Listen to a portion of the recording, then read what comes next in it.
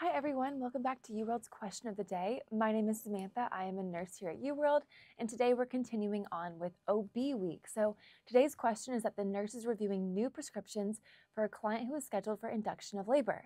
The client has a history of previous cesarean birth and a positive test result for Group B Streptococcus or GBS. Which of the following prescriptions should the nurse clarify?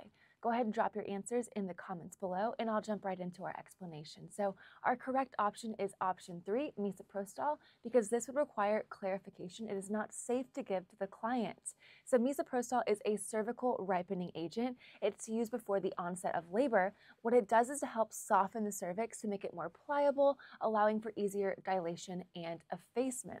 Additionally, misoprostol is a prostaglandin, so it can help stimulate those frequent contractions and further progress labor. Misoprostol is contraindicated, however, in clients with previous C-sections because it increases their risk of uterine rupture significantly. Any client with a previous incision to the uterus would not be able to receive misoprostol. Option 1, 2, and 4 are safe to give. Oxytocin is also another drug that's used for induction of labor, but because we can give it IV, it can be titrated, so we're still able to give it in a previous C-section client, whereas with misoprostol, once we give it, it's in pill form, we can't take it back or titrate it, so we'd not be able to give that one.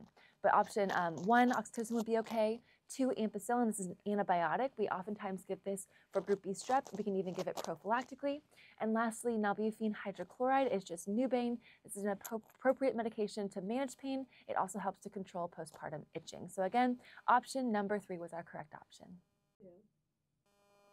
Click the link in bio for more information on UWorld Nursing.